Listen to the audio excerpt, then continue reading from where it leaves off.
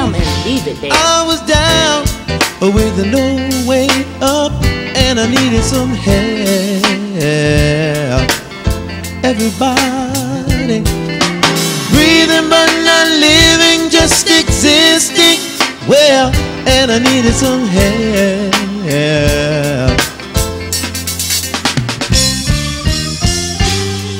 Somebody told me that Jesus will set you free. I tried it for myself, and now I know what He did for me.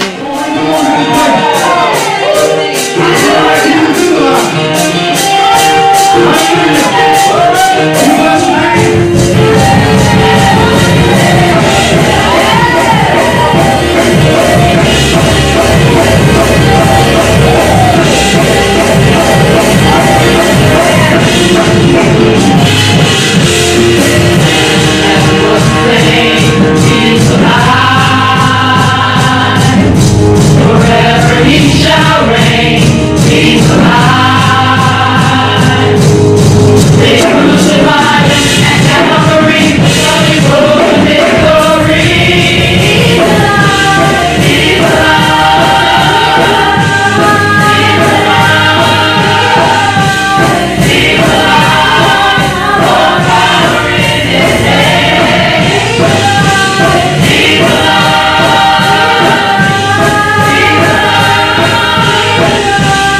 He's alive.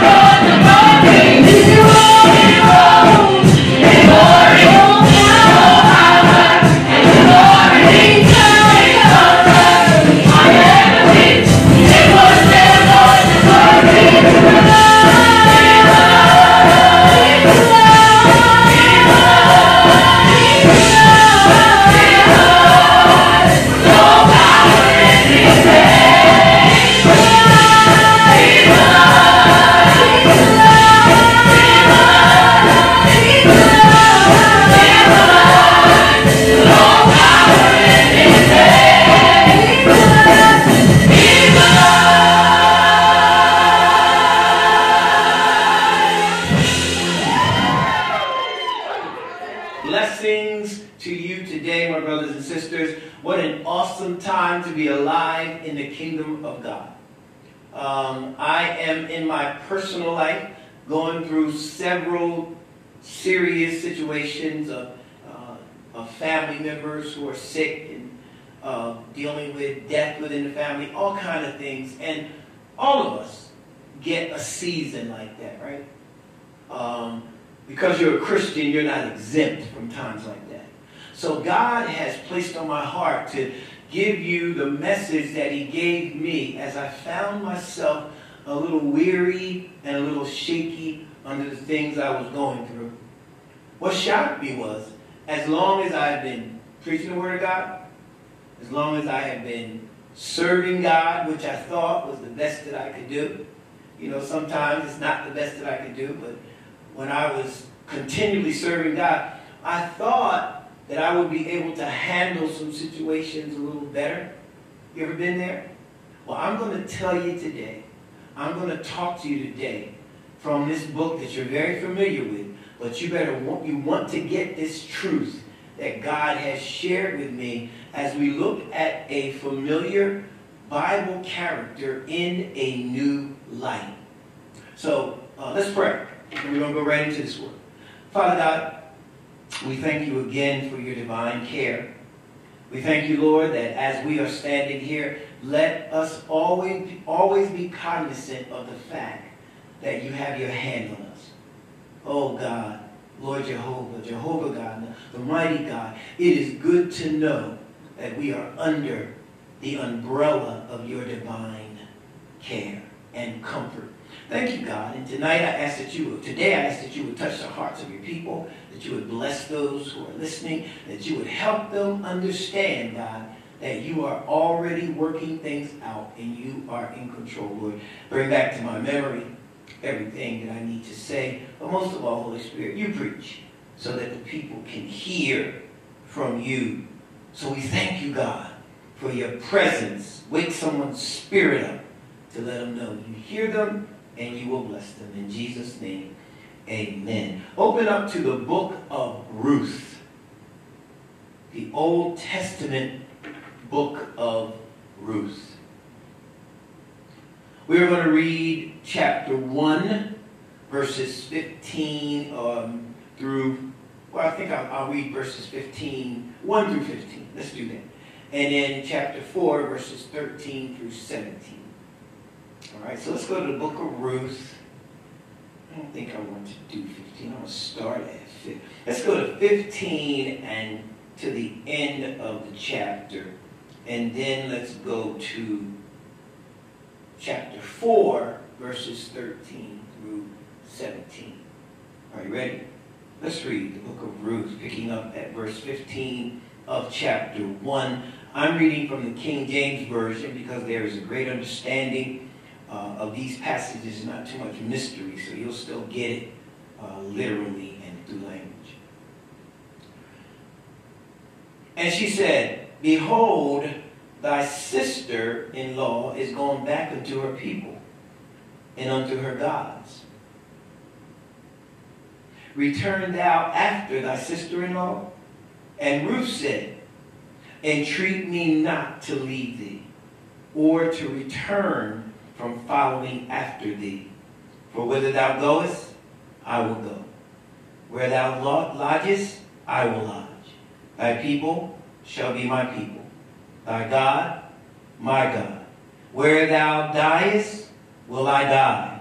Where thou wilt be buried, the Lord do so to me, and more also, if aught but death part thee and me." When she saw that she was steadfastly minded to go with her, then she left, speaking unto her. So they two went until they came to Bethlehem. And it came to pass, when they were come to Bethlehem, that all the city was moved about them. And they said, "Is this Naomi?" And she said unto them, "Call me not Naomi, call me Mara. For the Almighty hath dealt very bitterly with me. I went out full, and the Lord hath brought me home again empty. Man, I feel like stopping right there. Somebody can identify. Understand, she's saying, I started off so in love with God, so full of God. I left out full with his mercy, but then God allowed a series of tragedies to come, and now my life is empty. So I left out full. You ever been there? I was with God, everything was fine. Boom, next thing I know, I'm in a vice or a fight for my life. Verse 21, I went out full, and the Lord had brought me home again empty. And why then call ye me Naomi, seeing the Lord hath testified against me, and the Almighty hath afflicted me? So Naomi returned, and Ruth the Moabite, her daughter-in-law, with her, which returned out of the country of Moab, and they came to Bethlehem in the beginning of the barley harvest. Can you go to chapter 4 with me? Just a couple of verses, verse 13 through 17, if you'll follow me there. So Boaz took Ruth, and she was his wife. And when he went in unto her, the Lord gave her conception, and she bare a son. And the woman said unto Naomi, Blessed be the Lord, which hath not left thee this day without a kinsman, that his name may be famous in Israel. And he shall be unto thee a restorer of thy life, and a nourisher of thine old age. For thy daughter-in-law, which loveth thee, which is better to thee than 7 sons, hath borne him. And Naomi took the child, and laid it in her bosom, and became the nurse unto it. And the women, her neighbors, gave it a name, saying, There is a son born to Naomi. And they called unto him his name Obed. He is the father of Jesse, the father of David. For as long as the Lord will speak, as long as the Lord will allow, I want you to get this thought deep in your spirit. You have to keep growing stronger. You have to keep getting stronger. Strength is not a luxury. It is a necessity. You have to keep growing stronger. You're going to need it. How do you go from being blessed to being bitter, broken, caught up in self-pity, finding your life cascading down a slippery slope of defeat, and finding no way to bring it back? The things that used to bring you joy don't give you joy anymore. The places in God that you used to worship doesn't feel the same. I pray the same prayer, or I pray with the same fire, and I pray with the same desire, but I don't get the same results. How do you get to the point that your life turns into, you were blessed, but now you're bitter? How do you go from blessed to bitter? How do you go from being happy and now broken? How do you go from being bitter to being blessed? How do you go from blessed to bitter? You got that. How do you go from being bitter to being blessed? That is the secret of your walk and your journey on this Christian life. There is no one set path. I'm helping somebody already. There's no one set way. Nobody out there is walking continually down the straight path of joy and glory. That's just not true. How do you go from being broken, bitter, to being blessed? What happened? And that's what happened to Naomi that we're going to talk about. See, what I'm saying is, here is an answer to both of those questions. Whether it's being bitter to being blessed, or whether it's being blessed and how you stay blessed, is here's the answer. You must keep growing stronger. You have to keep getting stronger. You have to not get to the place where you said, and some Christians have done this, you know, I've arrived, I'm here, I know what I'm doing, I already got the Lord. I used to read every day, but now I don't. You want those kind of Christians to say, I read the Word long enough. I don't need any more Bible. I know the Bible. So I don't have to read God's Word because I know God's Word. Well, the problem with that is, are you kidding me? Do you know God's Word is filled with such divine power, with such energy, with such anointing that you can read the same passage, I got a witness, over and over again, and yet get a fresh set of principles. You get a fresh desire. You get a fresh perspective. How many have read the same passage, but one day it didn't do anything, but the next day it lifted you up? It's because God's word has that ability in it to turn us around. As a matter of fact, it was so important that when Jesus was in the wilderness, listen to what he said. One of the first things he said, Matthew 4:4, when the devil tricked him into the wilderness, and the devil made him when he was hungry, and the devil said, no, you need to eat.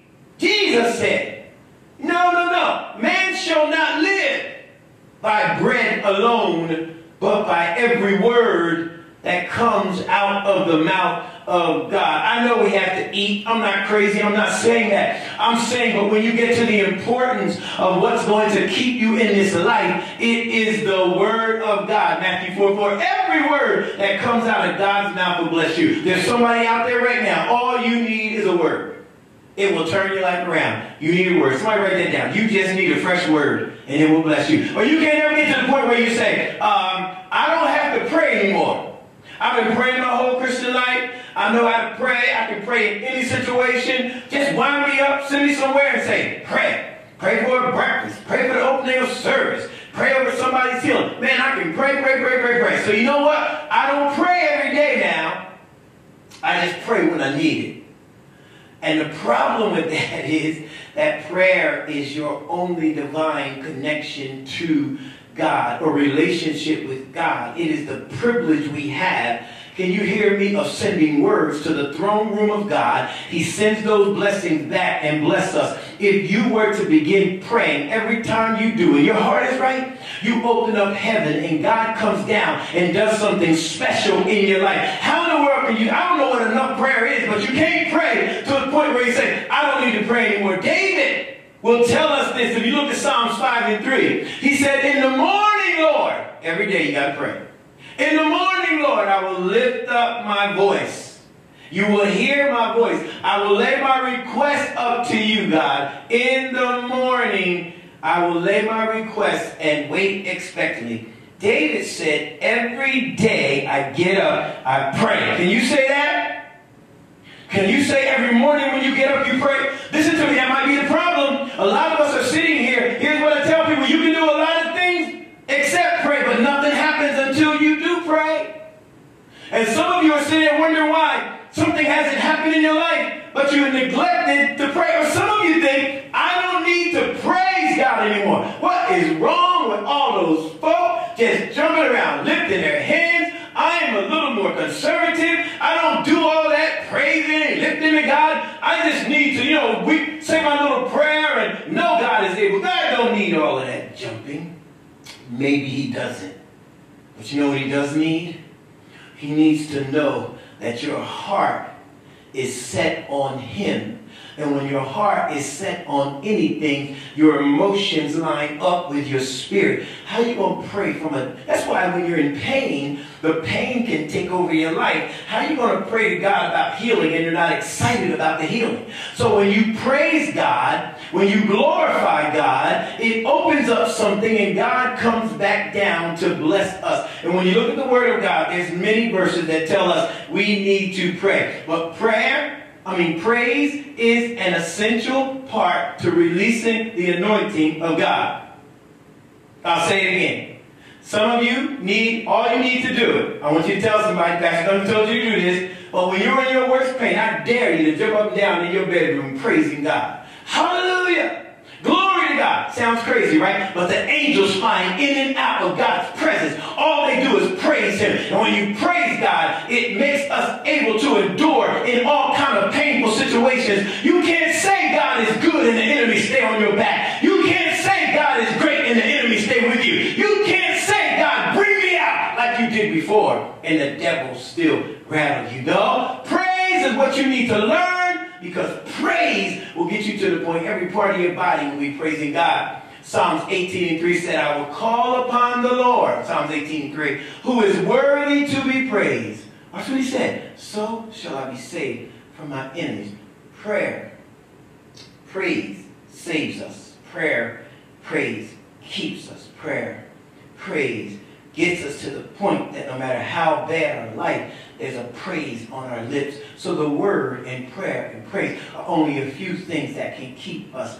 But I have a question for you. We need to be prepared by continually growing and keep growing every day. If we know these things will work, why don't we do them more? Let me say it this way. When I was growing up, cartoons were for kids.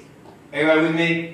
We're the cartoon folk like me that understood Saturday morning was for cartoons. It was all what we did. We did our chores and went out there and we watched cartoons. There were cartoons out there that were clean, that were family friendly. And now, cartoons I see on television has broke all the limits of decency. They have all kind of sexual perversion in cartoons. Sexual perversion in primetime television. Sexual perversion, all kind of that. And they love to portray these buffoonish satires of church and religion. They love to kill the name of God. If you ever watch any of those cartoons, they make the preacher, they make religion seems ridiculous because they're playing into the hand of the enemy. That's not what I was talking about. I'm talking about listen to some of these cartoons that they call adult cartoons. Here's my problem. Cartoons are a medium that mostly kids will look at, whether they are adult cartoons or not. But most of the cartoons on prime time have an MA rating, mature audience. Why? Because there's something like Boondocks. I don't know if you ever saw it. Bob's Burgers. I don't know if you ever saw it. If you look at some of these shows, The American Dad, all kinds of horrible acts. They just disrespect parental authority, whatever it is. But when we were growing up, we had adult cartoons. Anybody with me? You know what I'm talking about. You raise your hand, you know what I'm saying. We had Flintstones. Came on tonight. We had the Jetsons. I know I'm going back too far for somebody, but these adult cartoons were family friendly. But there was one cartoon when I was growing up that I loved, and that was Popeye the Sailor Man. Very, very, very popular cartoon. Now, everybody heard of Popeye. So there was Popeye, Brutus, and Oliver. 3 characters. Oh, don't forget Wimpy with his hamburgers. But here's how Popeye cartoons went every week. We knew it as we sat in anticipation. First, Popeye and Olive Oil, his girlfriend, would be walking around. Then Brutus would show up, and he would begin making eyes at Olive Oil, trying to take Olive Oil away. And then Popeye would rise up and say something, and he'd beat Popeye down, kick him all over the place. And since it was cartoons, showing kicking him to the moon, and kicking him out, and throwing him back and forth. All kind of ways Popeye would get beat up. And while he was sitting there, Brutus would run off with Olive Oil. Well, Olive Oil started screaming, and all of a sudden, Popeye would reach down in his breast and pull out a can of spinach. And the music changed. So you know Popeye getting ready to tear Brutus up now. He'd eat it, and he'd go there, and he'd make a quick work of Brutus. The one thing I used to clap when I was a child, but now that I have become grown and I think about that, I got a $10,000 question. Why did Popeye not take the spinach in the morning every day instead of waiting till he got beat up? Waiting till Brutus had kicked his butt all over the place before he would eat the spinach. I thought about it. I guess it was the format of a cartoon. But I give the same question to you. Why in the world, if you know praying and praising and reading the Word of God can keep me strong, why don't you do it? If you know when you first got saved, you memorized, you quoted, you loved Scripture, you wrote Scripture everywhere, you were strong enough to get a relationship with God, and all of a sudden you stop and you wonder where your relationship is, you don't do it anymore. You don't have those same Scriptures on your heart. And now you're going further where you need strength and God can't help you because you don't even read your Word. You don't pray like you used to. You never miss prayer meeting. You never miss Bible study. And you would never think of missing church. Now you go along. I know somebody don't like me right now, but stay with me. And then you go through these tragedies that God knows are coming, and you're not prepared because you won't keep growing stronger. That's what this text is about today. God is telling me to tell somebody the problem is tragedies are going to come in life. You don't know what's going to befall you tomorrow. You don't know what's coming out of that darkness. You don't know what's coming out of you. And then you fall apart because you're not ready for what's coming at you. And the problem with that is God wants you to be blessed and ready. Paul told the church at Thessalonica in the first chapter, verse 3, he said, no Christian should be moved by these afflictions. We've been appointed unto them. Oh, I got to stop and just let you know something. What you're dealing with, or I'm going to help somebody, God appointed you to have. But at the same time, God appointed that tragedy. I'm talking to you. The sickness, the problem you were going through, he knew that the path you were going to take, you were going to run into these afflictions. So God said, I'm going to use the afflictions to try to make your life better. So so he used the word, they've been appointed to you so you can be better. So if God appointed an affliction to me, here is a shout. It's time for you to shout, because that means God's going to take this affliction to use it to help me grow stronger. If you got any kind of sense, if you're sitting there watching me today and your life is falling apart and there's sickness in your family, you're dealing with death, you're dealing with problems where you can't sleep, you're dealing with a bad job, you're dealing with money problems, here is what I want you to do. I want you to lift your hands. Listen, it sounds strange. Start praising God for the trouble you're in, because if God appointed me with it, he's going to keep me in it, and he will deliver me from it. I'll say it again. If God appointed them to me, he's going to keep me while I'm in it, and he's going to bless me to come through it. But we have to get to the point where we understand when we don't keep growing, when we know that it's right, we turn into what the Bible calls a slugger. A slugger, in Proverbs 6, King Solomon said, go thou to the ant, thou slugger. Watch this. He gave us a colorful description of an ant, saying this is a Christian who knows they should be prepared, but they won't get prepared. Here's a saint who knows they should be prepared, but they won't get prepared. He said, go to the ant, thou slugger, consider her ways, and be wise, which having no guide, no one pushing her, no overseer, or no ruler, prepares her meat in the summer and gets ready for the harvest. Many of you don't realize a harvest will not come till you prepare. Somebody put that in the chat. I need to prepare for my harvest. It will not come until you are prepared, which takes us to what we can learn from Naomi. I got to hurry, so stay with me. Naomi, this book is about Ruth.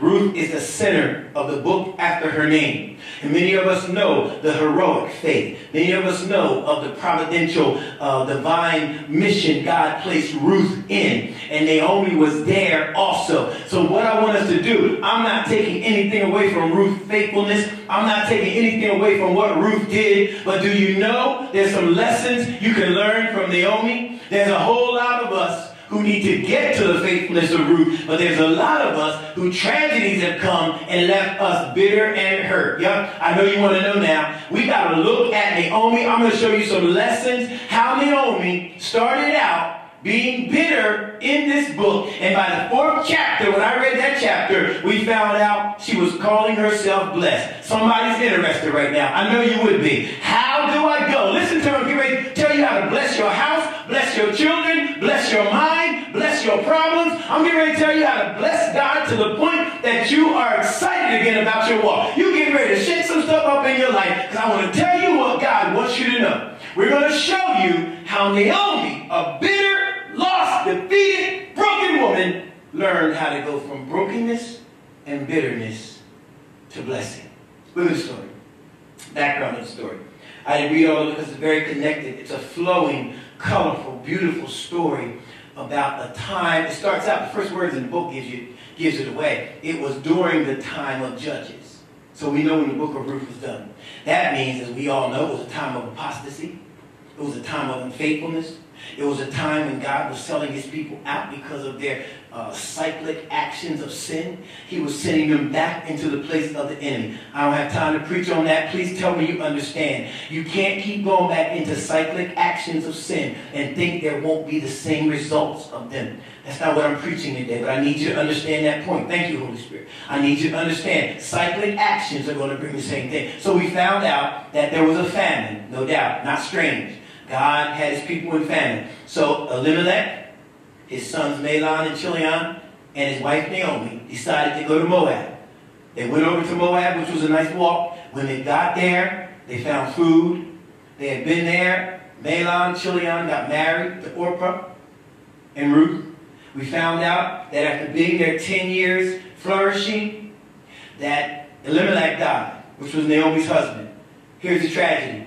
Both of her sons had found wives, and both of her sons died. Mahlon died. Chilion died. I don't know how I can paint this tragedy, but do you understand there was a woman who had just lost her husband and both of her sons, all in a quick span, the Bible tells us. She was living in tragedy. She was living bad, and she was bitter and mad at God because of what happened to her. And if you look, it left Naomi, Ruth, and Orpah without any kind of support. In biblical times, in a patriarchal society, a male-driven society, women really had no way of protecting themselves except when they had a man, a male who was in the family, a father or a husband or a son, who was making sure that the women were taken care of, because there were so many prohibitions on what women could do. And then she heard after this that the Lord had lifted the famine, and she said, I'm going to go back to Bethlehem, Judah, where we came from. So as she was about to leave, she turned to Orpah and she turned to Ruth and said, hey, I need both of you to go on back to your mother's house, go back to your people. You don't need to stay with me. I'm going on back. So both of them said no. Well, Naomi started shouting to them. Look at the verse around verses 12 and 13. Look what Naomi said. Naomi looked at them and said, hey, she said, look, am I going to have another child? I'm too old to get a husband, and if I got a husband tonight, and we made a child, are you going to wait around till they get old enough for you to marry them? She said, no, you need to leave me. You need to go. I cannot. Don't stay with me. The Lord has cursed me. I can't bear this. And all of a sudden, Orpah kissed her and left. Here's what the Bible says. Watch this. I need you to see this. Because the tragedy that she was facing was so strong, she could not face it. She was at the point where she wanted them to go. She was so lost, she didn't know where she was going. Listen to her language. Here's the part I have a problem with, and I need you to understand, I want to lift up. If God said that he would never put more on us than we can bear, I'm not trying to be unsympathetic to her situation. But if God said he could put more on you than you can, would not put more on you than you can bear, why do you act like God doesn't know what he's doing? There's several people that have come to me and tell me, Lord, you must don't know what I can bear because I can't bear this. No, you're saying you can't bear this, but it doesn't mean you can't bear it. What it really means is if God doesn't put more on you than you can bear, it means when God put it on there, put it on you or allow it to come on you, you should have been stronger. You had enough time to read the right word. You had enough time to get on your knees and pray the right prayer. You had enough time. I know this is not happy people, happy stuff for some folks. Can you write in the chat? I had enough time. And yet we found out she couldn't bear it. I remember I had a young lady in church who lost a child. And she wanted to end it all. I had another older woman in church who lost 2 children. She had been through it twice. Still holding up the bloodstained banner. So I decided for her to go talk to her. I said, you need to talk to her. I got them together. And to my amazement, she was only in there talking to her for 10 minutes. And I said, she came out, and I didn't want to, as an older lady, I wanted to be respectful. I said, but so what did you tell her? She said, well, I listened. She cried. She told me all the problems. And when I heard what she was saying, I knew what the problem was. So I told her what helped me get through what I was going through and when I go through. She said, I told her, you must keep your hands in God's hands. I said, that's it.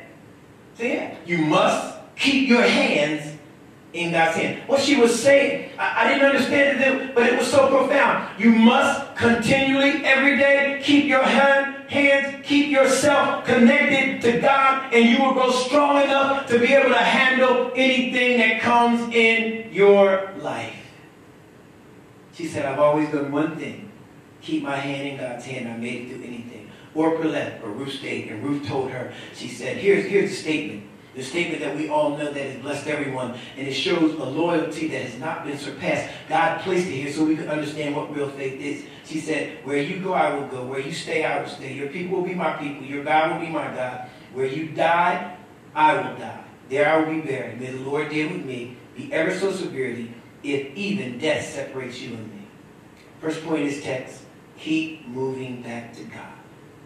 Keep moving back to God. I'm going to show you how profound this text is and what Naomi did.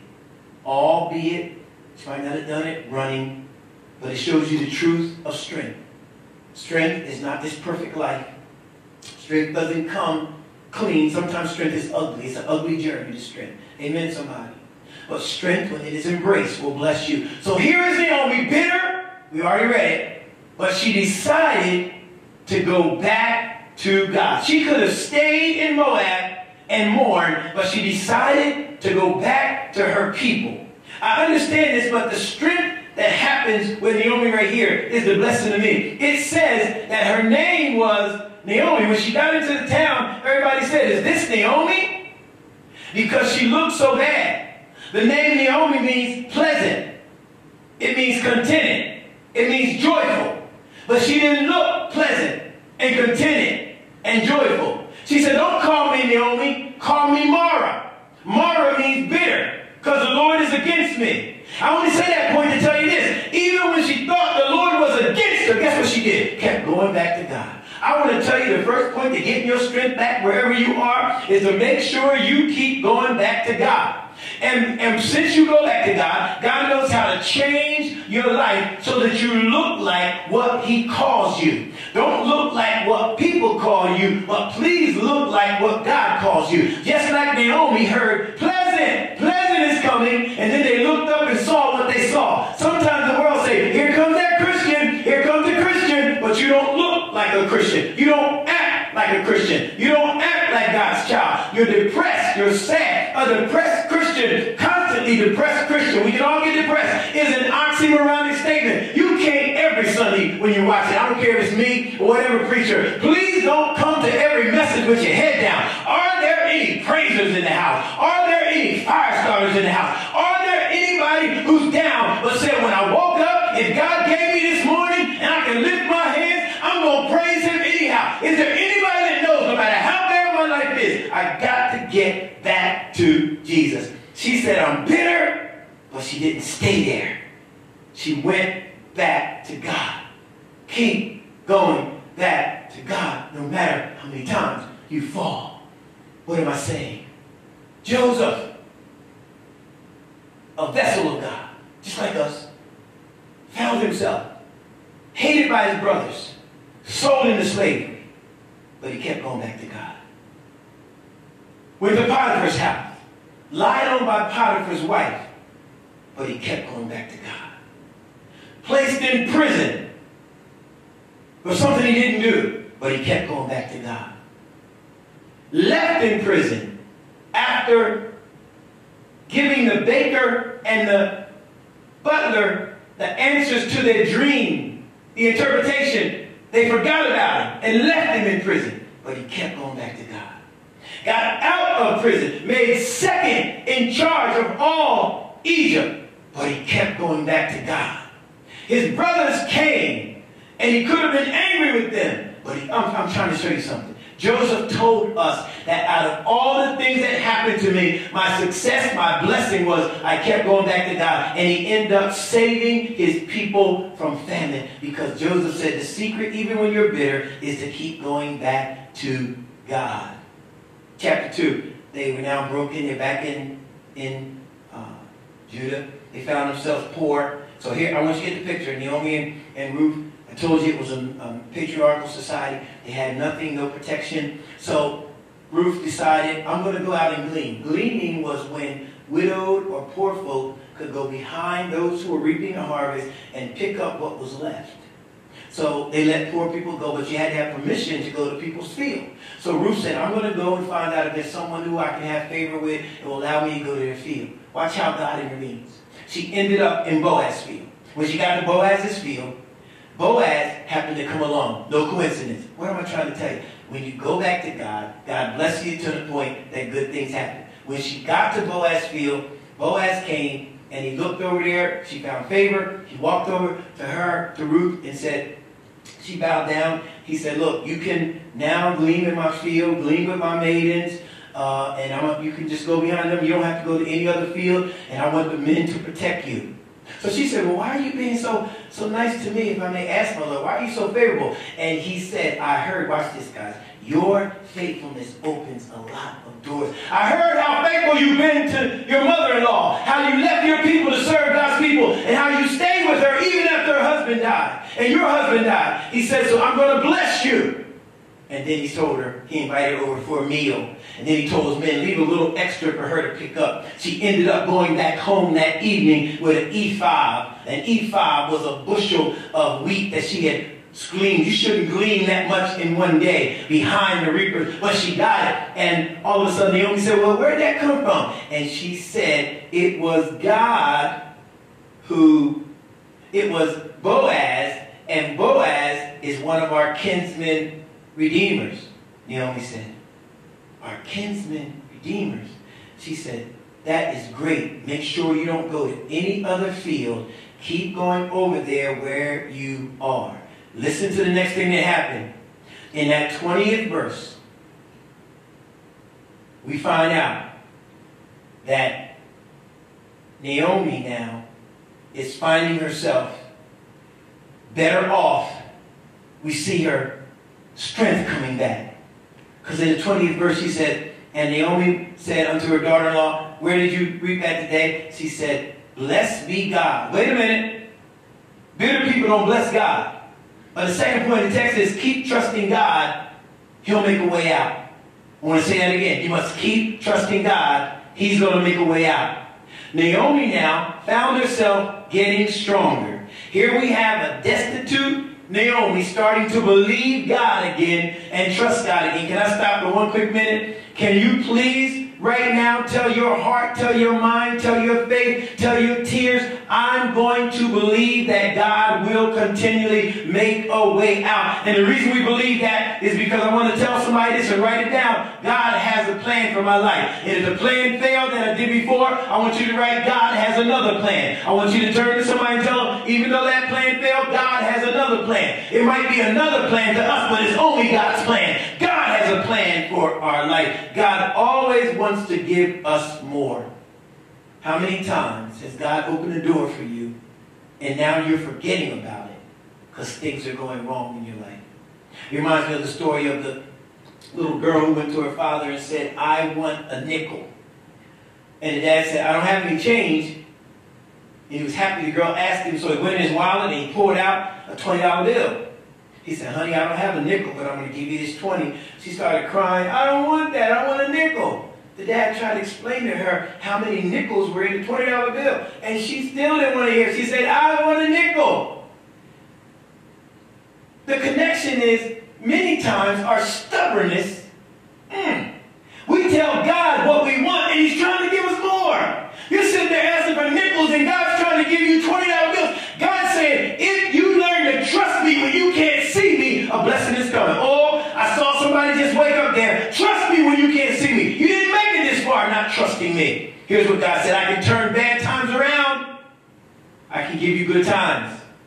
In the 22nd verse, I want you to see that plan, what he said. Naomi said unto Ruth, her daughter-in-law, it is good, daughter, that you go with the maidens and stay in that field. What she was saying, if you trust God when you can't see Him, if you trust God's word, it is a blessing. Naomi started trusting God's word again.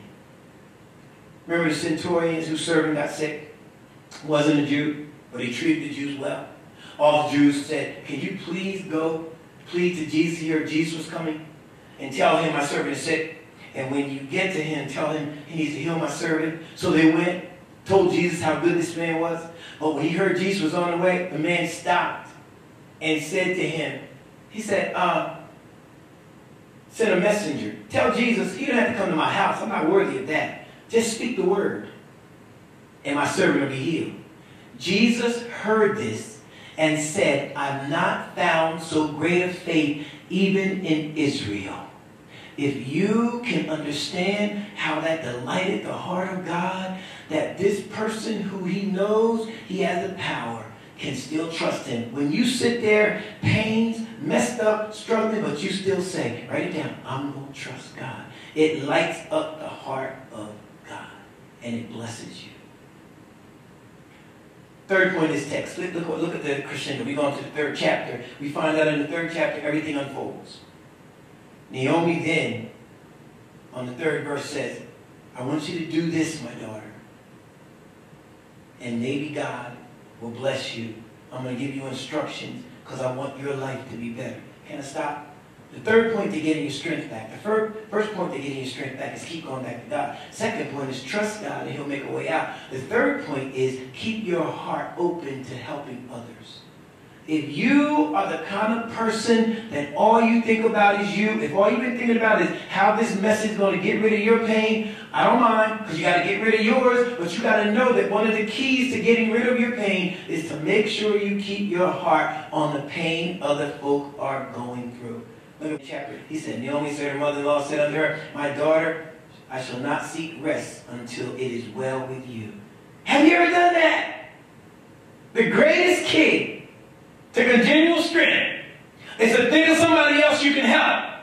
And God will bless you in your problems. He'll bless your mess. If you learn how to smile, help, reach out to somebody else. What am I saying? That the key to that continual peace is when you say, I got to find me somebody to bless. If your life is really bad this morning, I dare you to go out and find somebody, think about somebody you can bless, and watch how God takes that and uses that for an anointing that will bless you. There is an anointing in blessing other people that's so special that even Jesus himself used this anointing before he went to the cross. I know he went around opening blind eyes, healing the lame, and I know he went around raising up the dead. I know he went around making the deaf speak. I know he went around casting out devils. But do you know on the night that he was about to go to the cross, you know what he did? He sat down to supper with his disciples, and after they had sat down and he watched this, it'll blow you away, because that's not how we think when we get ready to go into some pain. I'm not thinking about that. I'm trying to figure out how I'm going to get through this. Jesus said, the text says, when supper was ended,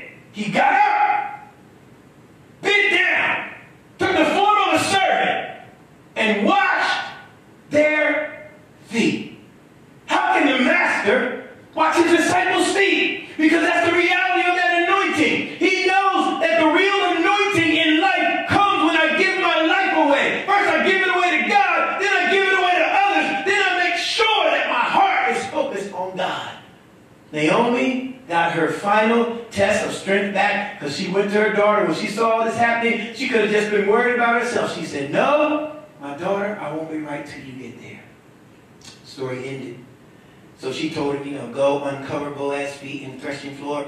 Boaz had to sleep in the threshing floor, so the Bible still is weak. She went and slept there, and then when he woke up, when he was startled, she said, I want you to be my kinsman redeemer. A kinsman redeemer is the next of kin. Whenever it's a male whose family has lost another man who has protected them. That's why they call a redeemer. And he must rescue that family by protecting them. And she looked at him and said, I want you to be my kinsman redeemer. And he said, I will be, but there's one who is ahead of me. Because it went in order.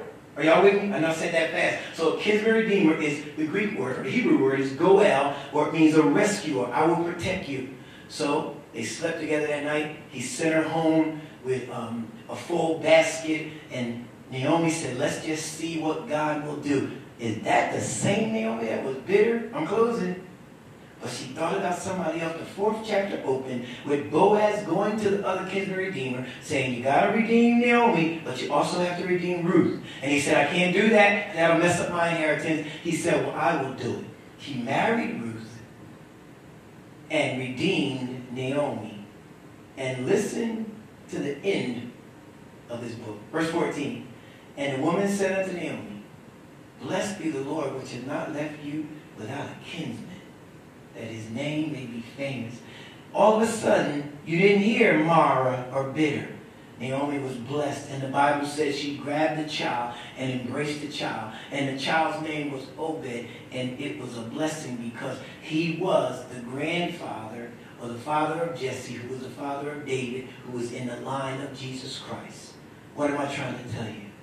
If you keep going back to God, if you keep trusting that God can turn things around and make it better, if you keep your mind on helping someone else when they're in pain, you can go from being bitter. Don't call me pleasant, call me bitter. Some of you are bitter out there, but God will turn your life around. Here is what Naomi said. When you call me pleasant, He restored her.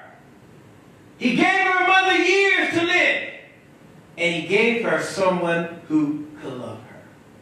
Don't ever stop getting stronger. Come on. Rewind your life right now. Go back and say, I'm getting ready. Because God restored her. Gave her more life in her older years and younger years. And gave her somebody to love who was better than 7 sons, the text says. How do you go from bitter to blessed? Keep on getting stronger. Don't stop. You haven't read enough. You haven't prayed enough. You haven't praised enough. But I declare, if you will, God can turn around your situation. If this message bless you, put something in the chat. Write us. Let us know. Go to our page, our homepage, and you will find out there how to give to the ministry. You'll find out all the great things we're doing.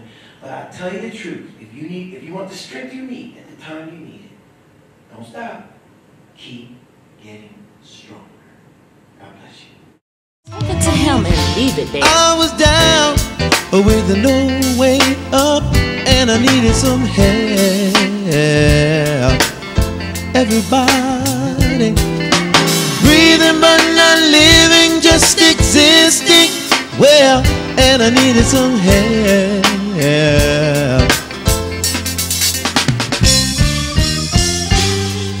Somebody told me that Jesus will set you free.